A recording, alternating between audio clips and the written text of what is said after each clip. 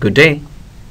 Today we are going to have a look at an interesting feature in ADManager Plus, and that is automation.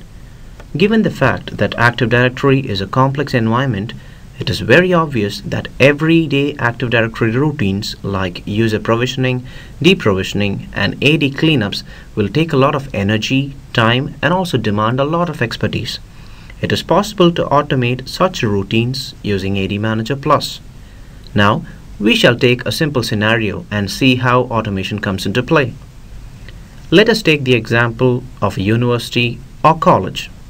At the beginning of every academic year, the university has to create user accounts for all the newly admitted students and delete their accounts after they graduate. The action plan for the user management cycle will be: in the month of January, the students join, so I create accounts. And in the month of October, the students graduate, I disable accounts. And in the month of December, I delete them. Now let us see how to achieve this with ADManager Plus. CSV files. First, create a CSV file with the names of all the newly admitted students. To create users, any of the following naming attributes is mandatory and enough: given name, CN, name, or SAM account name. Let me show you a sample CSV file that I had already created. As you can see in the CSV file, I have the header as SAM account name, which is in LDAP format, below which I have the values. Values here implies to the student accounts I wish to create. So now I save this file. Now that I have successfully created a CSV file with a list of user accounts that I want, the next step would be to create templates. Templates standardize the process of creating users in bulk and help save time. We will now create a template to use in the user creation process. Let us see an example. I log into ADManager Plus. I click on AD Management, and then I go to User Creation Templates. You will find Create New Template on the top right corner. Click on that to create a new template. Templates allow you to choose from naming formats that will apply to users created. It also allows to fix the values of some fields. For example, say you want the users to be created under a department called Education and Training. How do you do that? Simple. Just click on Contact Details. Under the drop-down box named Department, I select the option Education and Training. And you can also fix the same password for all users and make sure that they change it during the next logon. Click on the Account Details tab. Select Type a Password, and I type a standard password that meets my domain password policy complexity, and I confirm it. And I'll have to make sure that user must change password at next logon checkbox is checked. I click on Save Template. Now my template is saved. Now that we have successfully created a CSV file and a template, our next step is to configure the automation. All you have to do is simply schedule the automation.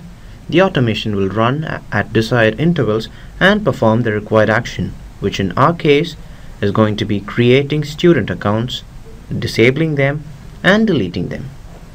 Click on the Automation tab, and in the left-hand side of the window you would have two links: Automation and Automation Policy. The Automation link is where you configure or schedule the automation.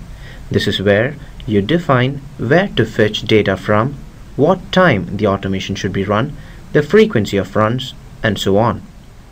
The Automation Policy link is where you order the sequence of tasks to be performed. You can define an instant task and also define the follow-up tasks that should eventually be triggered. Okay. Now let's configure our automation policy.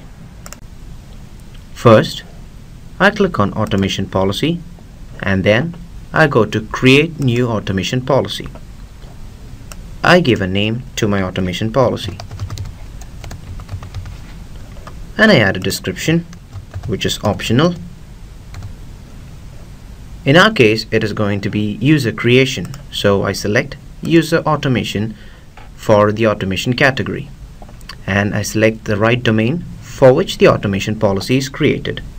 My first task would be to create student accounts, and that is going to be the first task in the series. So I click on create users. As soon as I do that, you would have another option for choosing the template. As you can see in the drop down box, you would have the template which we created earlier, which is template user 1. And how would I add another task for disabling users? Simple. I click on add successive task, and user should be disabled 10 months after they are created, which is approximately 305 days, and the task is going to be disabling them. And I add another task which is going to delete users 61 days after they are disabled, and the task is delete users.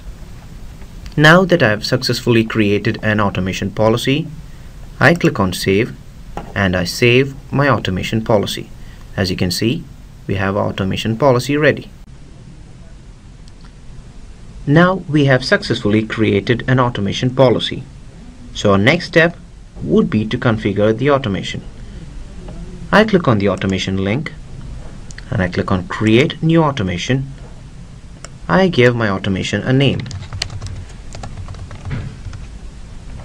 and I add a small description which is optional, and then I select the automation category, which in our case is going to be user automation, and I select the right domain. Now we come to the important part. I select the automation policy which I've already created. I click on select automation policy. Our automation policy is going to be test 1, 2, 3, which we had created previously.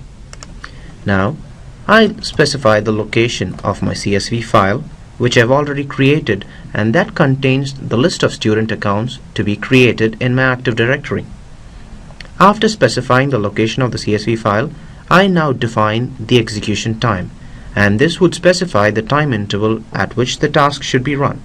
I can have it run on a daily basis, weekly basis, monthly basis, or on an hourly basis. After defining the time interval, I can click on save and run. This would create an automation. Based on the time interval specified in my automation policy, successive tasks would take place, and that is going to be disabling users after 305 days of creation and deleting them after 61 days of being in the disabled state. So now the whole user account management cycle is automated. Your job is made simple. For more information, please visit ADManagerPlus.com. Thank you.